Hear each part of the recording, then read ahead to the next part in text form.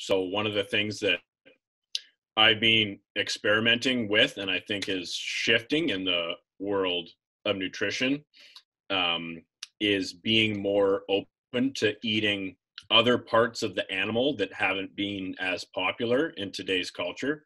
So we are very, very heavy Like on, cow testicles. well, yeah, but we're really heavy on the muscle meats, Yeah, right? yeah.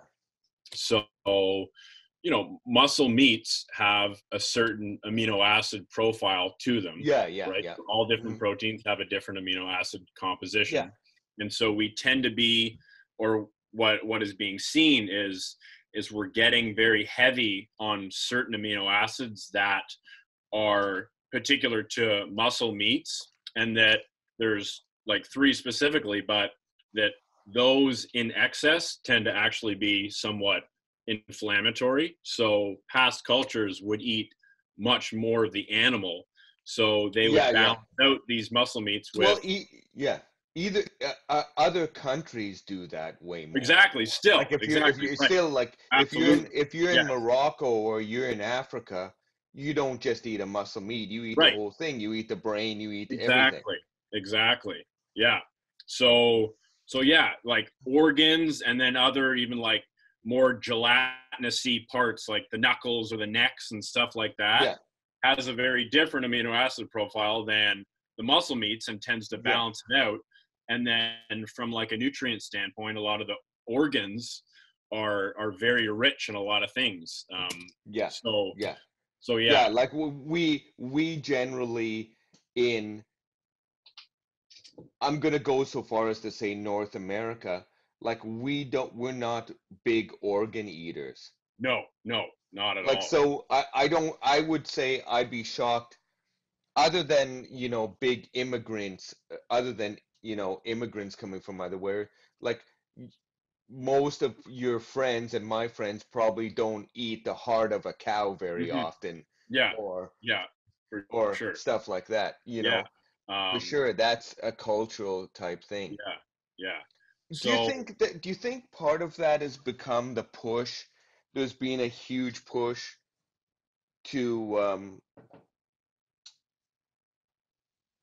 like that I don't know if it's vegan, but vegetarian, like a vegetarian or a vegan eating style for athletes. Like Michael Jordan even is a promoter of stuff like that, and a lot of the studies. Do you think that's come from an easier way rather than eating, yeah, pig's I think, brains and pig's yeah, hearts? It's no, for easier to sure. just eat some more lentils. It's a Yeah, little less scarier. no, yeah. I mean, like that's a huge question for sure, and I think there are multiple factors that are involved in that. One of the main ones that come to mind is, I think initially, when I mentioned the muscle meats, that's sort of the most convenient, biggest bang for buck, easiest to harvest out of the animal um, substance that can be sold at the mass scale. And sort of because of that, a lot of the quality of the manufacturing of it, of course, as most people know, has certainly gone downhill over Yeah, the years. And that's, again, of course, not to say that you can't get very quality, like well grown meat from healthy animals these days, but of course, it's just harder, right? yeah, So, in the spirit of people bringing to light maybe some of the not so hot factors that are involved in eating some of like the more mass produced meats that are of a lower quality, it's sort of being depicted that maybe like the vegetarian vegan-y route is a good alternative to get away from that. But uh, ultimately, like there is a lot of literature coming out again from both sides, and of course, the creation of scientific literature and studies is a whole nother kind of conversation as to how that's carried yeah. I out. mean, But y- yeah, if you're a really creative guy, you can skew the data any way you want, for sure, for sure, right? So, yeah, but it's there's a lot of things that are controversial, like Yeah. skating technique. That's a Oh, controversial totally. topic and Yeah. a polarized topic, but it seems like nutrition is like a crazy, polarized, like Yeah. it's almost like talking about politics. I could Is it? not agree more, for sure. Um, yeah, I mean, a lot of things come to mind, like even something as simple as carbohydrates now are being questioned, from a performance and athletic standpoint. And, that's being heavily influenced by just the general culture of carbohydrate restrictive diets. But Yeah. then, you would almost never talk to an exercise physiologist that wouldn't recommend carbohydrates for energy production during sport. I mean, that's just Well, that as an never older happened. guy, like carbohydrates, have been a big thing in the diet, and Yes. even more so when I was younger. Like, Oh, I, 100%. And there are a lot of, you know, very like objectively proven reasons, like for hundreds of years as to why that's the case. But yeah, it's just sort of the world we live in now through the mediums of media and the spread of information that can kind of lead people astray. But what do you think about the idea of that? It's funny we talk about carbo restricted yeah, kind of diets and that you need less of it, but then they get in a supplement. You have your 10-year-old yeah, kid drinking like a huge Gatorade. yeah, absolutely. So It's like, okay, you yeah, didn't you didn't want to eat the pasta because you thought it was really bad, but you're gonna give yeah, a giant glass of water filled with sugar and salt. Okay, that's better. Okay. yeah, yeah, 100%. And one of the points that kind of Miles brought up was, medicine is just a specific version of what food does. I Yeah, think in a lot of ways, of course, that's true because what you just said, Gatorade. So, okay, so you have a carbohydrate and salt, and now salt's a little bit different, but nonetheless has a lot of misinformation around it, like especially when it transfers over to an athletic and performance standpoint. yeah, But exactly. a lot of nutrients, of course, can be taken in through food, but nutrition is not a main part of medicine today, right? Yeah, So it would be rare that you would go to a practitioner and get advice specifically on nutrition. So like again, using that Gatorade example, a lot of times there are sort of artificial or external supplementally type of mediums that are recommended yeah, to ingest a lot of these nutrients, whereas a proper full spectrum uh, a pro diet would absolutely check off a lot of the boxes. yeah. It's tough, and it's what's your goal? Like sometimes being the best possible athlete you can be doesn't always coincide with being the healthiest person you can be. Absolutely, absolutely, yeah.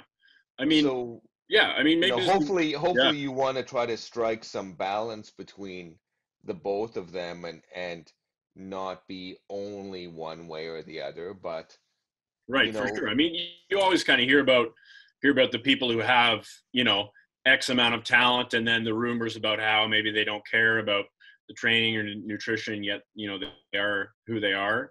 And the bottom line is, you're always going to have that variance in yeah, athletics, right? Um, but the way I like to think about nutrition is, nutrition is one of the most accessible ways in which you can control the inner workings of your body, like how Yeah. well your body is working, right? And how you feel. Well, exactly. So that was sort of my next point, like thinking on that, how your inner body is working is absolutely an expression of how you feel and how you perform. So just based on thinking about that idea alone, of course, not only in general life, but especially from a performance standpoint, if you can control how well the processes in your body are working, of course, tapping into that and exploring that and making the most of that is going to allow you to perform to the best of your ability, right? Yeah. I 100% Yeah. agree. And I almost think that nutrition, even more than something like skating training or weightlifting, is a bit more subjective because I do really believe genetics play a huge part of, how you break down the food and what food is a little bit better for you than it is for me or related to my Yeah. issues or whatever. Yeah. I mean, totally. Like, when we were talking about some of the athletes that over time may need more specific tailoring of a stride instruction or something like that, everybody is in a different context, right? Everybody has a different history, and ultimately everyone is living a unique experience. And I think, you know something that isn't educated well enough for athletes and people in general are what I would call like biomarkers of health. So these are basically just clues that you can observe about your body as to how healthy or well like a nutritional regime is doing. Yeah, And what those are the main one that is overblown, of course, is body composition, like almost yeah. independent of all Yeah. else, like leanness, like muscle mass, like the look. Yeah, you're talking about BMI Yeah, or yeah, yeah, yeah, yeah. yeah. So I think that's in a lot of ways that's kind of like the most ridiculous marker in the world. yeah, for sure. And I definitely like love to chat more about that one, but like your BMI, but then you go into something as simple as like your energy levels throughout the day, Yeah, yeah, your mood, the undulations of your mood, your digestion, your sleep, right? Your skin. So like these are all biomarkers that, one of the first things that I do if I work with somebody from a nutritional standpoint, and what I think is probably the most important part of like learning nutrition is starting to be attuned. So starting to learn how different foods make your body feel. So yeah, you keep an account of all like these biomarkers of health. And over time, again, if you're like deliberately thinking and feeling on this, you can find out like what genuinely works for you. I wanted And to just, yeah, I'm just going to interrupt for 1 second yeah, because it's related to a topic that I already had that I wanted to just emphasize more, like being attuned and being aware and keeping a notebook. Like that's what I'm absolutely. super big on. Like keeping a notebook so you have a reference of where you're going, where you came from, Mhm. what's happening. You're not just like guessing in the wind. You No, know, for me, absolutely. like Yeah, when my goal is to train elite people, you gotta have, a methodology, a concept, a direction. And if you yeah, don't have some type of note taking, how do you know if somebody's yeah, getting better? How do you know how you're feeling? for sure. I think I felt terrible yesterday, but I can't remember now. No, 100%. And what I've seen is, especially keeping a log. I mean, you have to keep a log for sure. When you're exploring some of the stuff, but it's almost so surprising to people over time how well like how well correlated like eating some foods are with some sort of expression of symptoms, you know, Yeah. Yeah. over time, you know, if let's say you have this is a very popular one, like somebody has the same lunch every single day and every day mid-afternoon they're bloaty and gassy, but they Yeah. feel that, you know, before they became attuned to this, this correlation, they felt like what they're eating, like on paper, was something healthy, whether that is from what they read or about somebody told them, you know, for whatever reason. And so the expression of that digestive disruption is trumped by Yeah. the emotional attachment to the idea of Well, what they they're said eating you should is eat healthy. that. Exactly. Right. Yeah. Yeah. I know. So, I mean, that's just one example, but to bring it back to a performance standpoint, and this is something that I see and notice a lot, and everybody who's performed can relate to this, you know, on a Monday, let's say you have a practice and you feel unbelievable, like your cardiovascular health, you know, your wind Yeah. is amazing. And then on Wednesday, you have a practice, and let's say the Monday was a 10 out of 10, and the Wednesday you feel like a 6, Yeah. you know, your wind did not get worse in Yeah, a day and a half, you didn't get out right? of shape. Yeah, Exactly. your health level didn't Right. change. You It's know, the so intake that's affected it, right. So or sleep and different or things like whatever. that. Yeah. Exactly. Yeah. So Whatever. so So, what you know, changed different? Yeah. right. The context in which your body is performing at that time is different from the last bout. Right. Mhm. Yeah. So again, you know, the all so your metabolism, right, which is, you know, the chemical processes carried out in order to maintain life, Yeah. needs, let's call them like ingredients to perform. All the different processes in your body need ingredients. Now some are made internally, some you need to acquire externally, right? Yeah. So Yeah. it's easy to sort of visualize that if a process doesn't have the ingredients that it needs to be successful, of course it's not going to run optimally, right? Yeah. And our Exactly. body is amazing in the sense that in the absence of nutrients that it needs to be successful, it can run at a 6 out of 10. You know, you can Yeah. set up base camp at a 6 out of 10, and of course, kind of as we know, that low grade stress over time can maybe lead to something more serious, but just sort of on a day-to-day basis, you know, you can absolutely be running less efficiently as you could if you are taking in, you know, ultimately what you need to be successful, right? Oh, So, for sure. Yeah. I Yeah. mean, thinking about it in the performance standpoint, you know, it's a no-brainer for an athlete or somebody who wants to progress, you know, if what you take in directly affects those functions in the body, and therefore even how well you can focus, Yeah. right? And How well you people can don't focus even and perform yeah. in a session. Like, I mean, of course.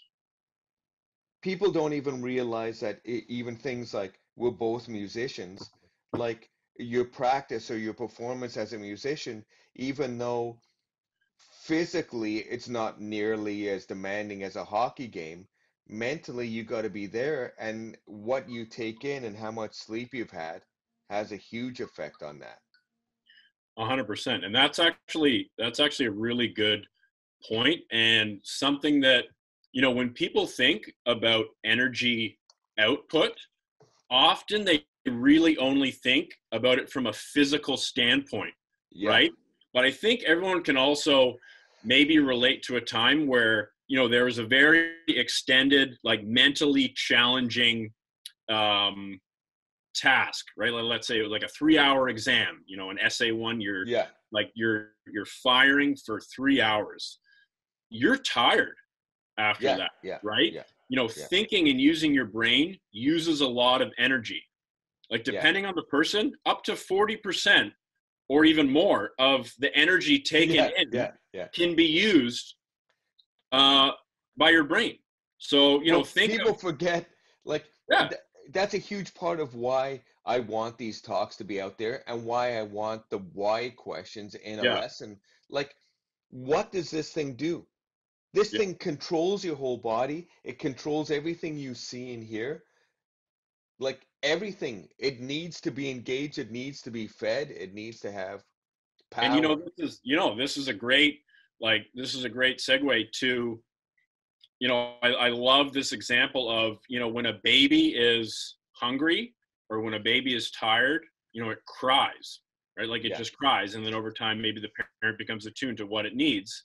But when we get older, we tend to express that in a different way. Like we'll just get, like somebody will just get grumpy, right? Yeah. Or, That's my totally face, me. I'm the yeah, worst when I don't totally. eat. It's this, like, when you kind of outline it, this makes a lot of sense. Like when your blood sugar is too low and your brain's preferred fuel is glucose, it will break down your muscle tissue in order to get the glucose that it needs to Yeah. continue to run. Yeah. So it's no wonder that if your body is breaking yourself down, the behavioral expression of that will be Not good. anxiety or, jitteriness or irritability, right? Like Yeah. that makes sense, Yeah. when you say that out loud, right? Yeah. And So that it's, yeah, it's yeah, totally it's really obvious, like, as me, like running the school, where sometimes you teach several hours in a row and you don't get the proper nutrition that you want, by the time you leave the ice and you get yeah. home, you're just like, Oh, for sure, get out of for my sure. way, I need the fridge right now. Yeah. And it's funny, a lot of that, like a couple of like nutritional practitioners that I like have kids, and they're sort of like very tuned to, how some of these things can express in the children's behavior. So Yeah. I love this one. Her name is Emma Sugarakis. We can put it in the notes maybe, but Yeah. Yeah. so before, like when she picks her daughter up from school, she always has like a snack ready, and she doesn't ask her daughter about the day until she's had that snack. Yeah. Because Yeah. Yeah. Because it's going to she be a knows different, yeah. for sure, she knows it's been like over 3 hours since her daughter has eaten, and they're not allowed to snack in Yeah. class. So she Yeah. knows that, her daughter has, low blood sugar at that state, and after she has a Yeah. snack, she is literally a completely different person. Yeah, literally. Yeah. Yeah, So yeah, it's it's a really interesting concept. I think, there's a lot of good information out there. You gotta source out a lot of these people, but then you gotta think about it and experiment for yourself. totally, You totally. gotta And find, to bring it back to, more of an athletic lens, you always hear about that, that pregame meal. Like experiment with what makes you feel good in a bout of exercise. yeah, And then over time, of course, there are going to be other external factors that maybe that same nutritional meal at another time might sit differently or affect you differently. yeah, That's yeah, totally exactly. natural. But again, it's just that attunement over time Yeah, that and ultimately, yeah, a- athletes have a lot of superstitions too. So when you find that meal that makes you feel good, if you find a meal that does actually make you feel good, it also is magnified by the idea that I'm eating the meal that makes me feel good. So the whole absolutely. thing Yeah. feeds into each other. Yeah. It creates a positive feedback loop for sure. Yeah. I Yeah. mean, yeah, that's another great point, in terms of what can affect the inner workings of your body. How you feel about something does that, Yeah, right? exactly. And of course, those two things feed off each other. The poorer the inner workings are, the harder it is for you to have, a positive outlook on something. But when, over time you've built that perception that, this is what I need, and having access to that makes you feel good and confident, that creates that feedback. Yeah. And it's funny, there's sometimes, things are complicated, but sometimes things are simpler than we want to like make them, right? Talking about getting that feedback loop of good feeling and good food. And, that's why they talk about like the people you hang out with, Yeah. you know. Oh, 100%. You're a reflection of, the five or so, or however many people you're most closely in contact with. 100%, 100%. Yeah, Let's just talk about one last topic if you have a few minutes. absolutely. Right now, most, like, let's just say hockey players, because this is an off season, and most of them are trying to gain. What's kind of your thoughts on gaining? Yeah. So I mean, And they might be different for, say, a for sure, yeah. person like you compared to me. We're basically the same size. For We anyone should who's stand seen us up on side net, by we're side. basically, yeah. We're Yeah. pretty much the same person. He's about a foot taller for Yeah, me than me, that for yeah. people that can't see us. No, for sure. Um, yeah. So I mean, there's a basic equation that goes around for somebody that wants to gain weight, and that is you need to be taking in more energy that you are putting out, right? Yeah. And of The, course, I of mean, that's the most basic that concept is of that it. is the most basic. But bringing it back to being in tune with your physiology, it's not as easy necessarily as people think, right? Because Yeah. ultimately everybody, you need to meet the body where it's at, right? So if on a Monday or on a Sunday, you know, I'm in one state and on Monday I decide, like, let's say I have a call with a coach and, he says, Dave, you got to gain 15 pounds like this off season, right? Which, like, again, of course happens, and somebody's eyes can be open literally overnight. You know, you can't, just a blanket, let's just say this person is ingesting 3,000 calories a day. Like, it really is not physiologically appropriate and safe to just double the amount of food you're taking in overnight, right?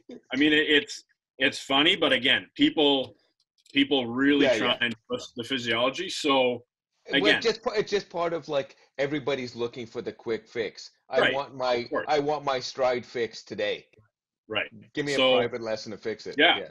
yeah, for sure. So I mean, how I approach that is, of course, the person needs to start taking in more energy that they were expending, right? Yeah. And there are two sort of, I mean, probably more, but there is one view that the energy being taken in is only viewed on a calorie basis, meaning it doesn't matter if it's pizza or wings, like, as long as you're getting those calories in, Like the that's Michael Phelps appropriate for concept. gaining.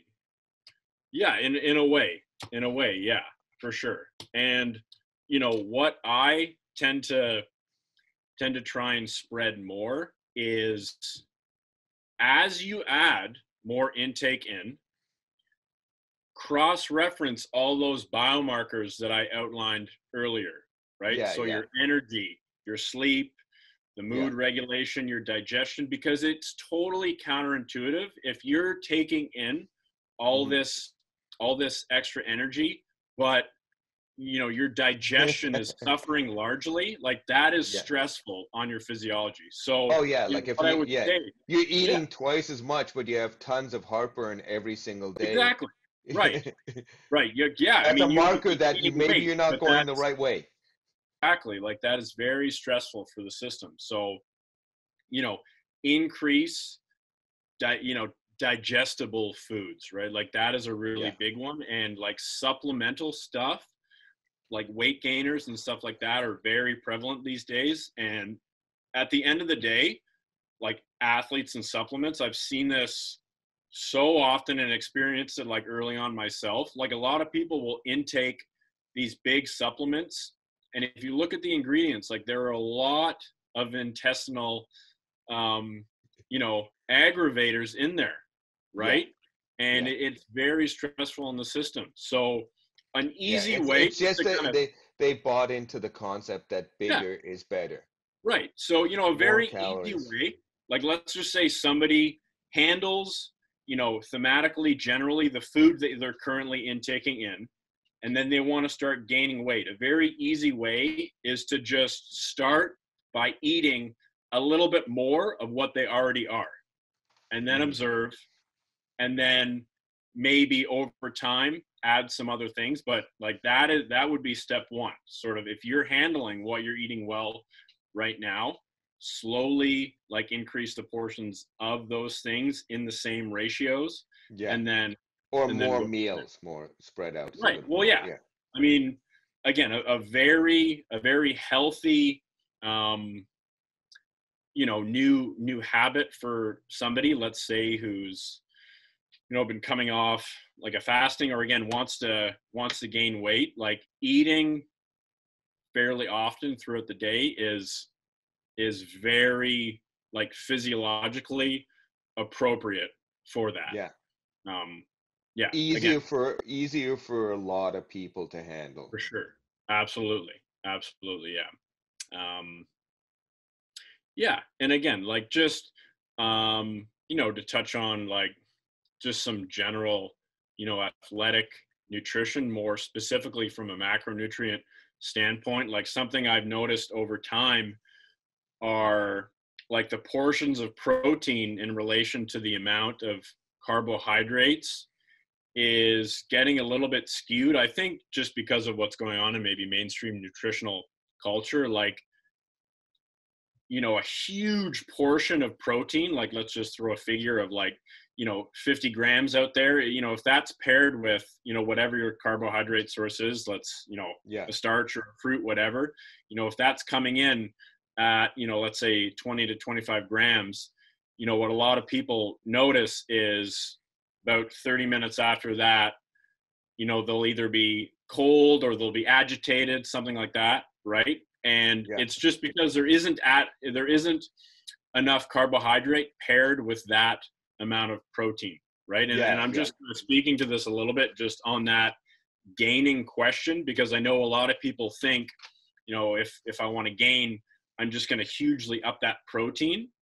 Um, Yeah. but Which might from make your liver not very happy and a lot of well, yeah, parts of your yeah. body. So for sure, like a lot of people don't know, but protein is insulinogenic in itself. So that means it releases insulin, which lowers the blood sugar, right? So Yeah. if you consume a mass amount of like protein by itself, your blood sugar will drop considerably because Yeah. there was no carbohydrate taken in to balance that out. Yeah. So I just want to kind of give, maybe, again, everyone's different, but something that I've observed over time for sure and has been shown in the literature is, you need at least a minimum of 1-to-1 protein to Yeah. carbohydrate, Yeah. and your body has Hold on one sec. I'm losing you.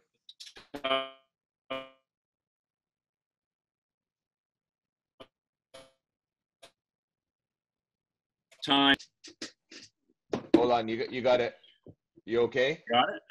Okay. Yeah, let's go back to the it was great. You were like, and Yeah. it looked like you were pulling a matrix on me there. Let's Um, go to the one-on-one because this is big, and I think this is also related to even like, pre-game kind of stuff, oh, like the totally. old mentality of like eating a big steak right before your game. Yeah. Yeah. No, And yeah. that So was a just, that was a little bit in my age group, yeah, right? You for know, sure. Yeah. you when I was younger, it's like, yeah, eat this steak right before your game, and you wonder why like the third period comes around. It's like, oh my God. Dude, no, totally, totally.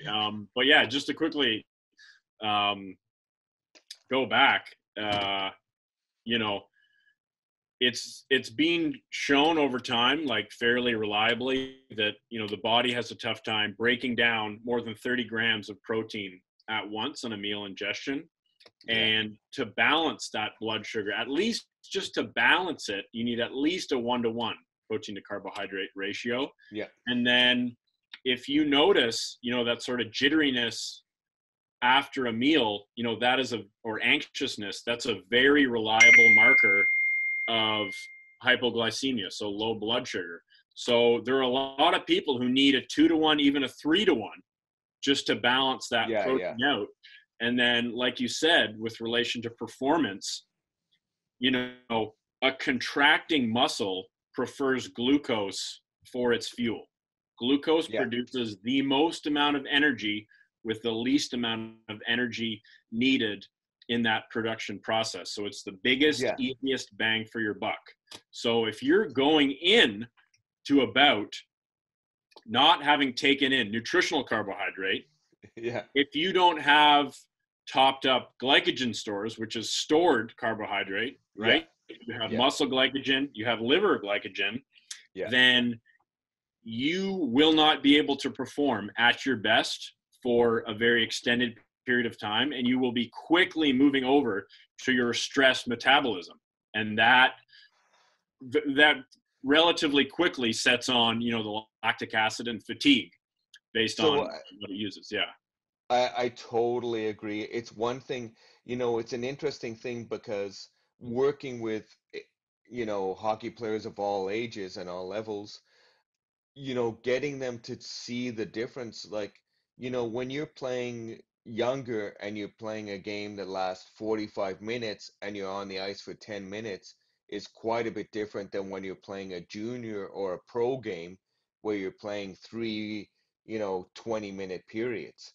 Like, that's a 100%. long time, you know. Absolutely. No, for sure.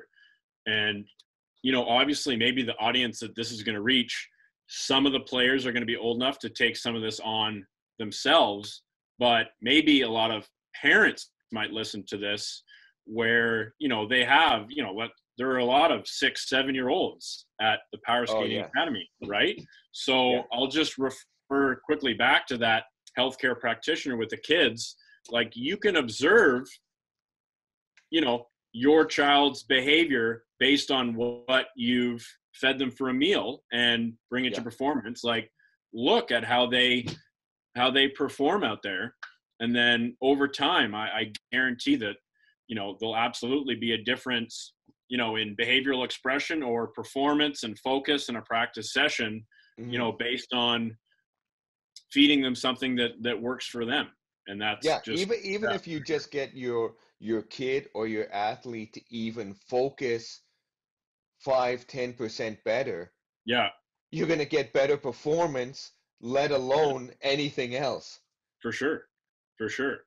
Yeah. You think about making the most out of a practice session, you know, if you are bringing a heightened focus into it, not only will you absorb the information better, but if your inner physiology allows for better performance, you'll be able to execute more Yeah, quality reps during that session, therefore progress faster, right? And this yeah, can all, I love bring that. it back, be I love that. Yeah, influenced by nutrition, like yeah. directly. Um, We don't want more, we want more better stuff, exactly, exactly. not just more Yeah, reps, right reps. Yeah. No, that was fantastic. yeah, We should probably wrap it up for today. yeah, But Grant, I'm down if you want to do some more talks. That was yeah. This fantastic. was really fun. This is really fun. I feel like every time we get going, we could probably go for hours I know on all sorts of different things. But no, that's great.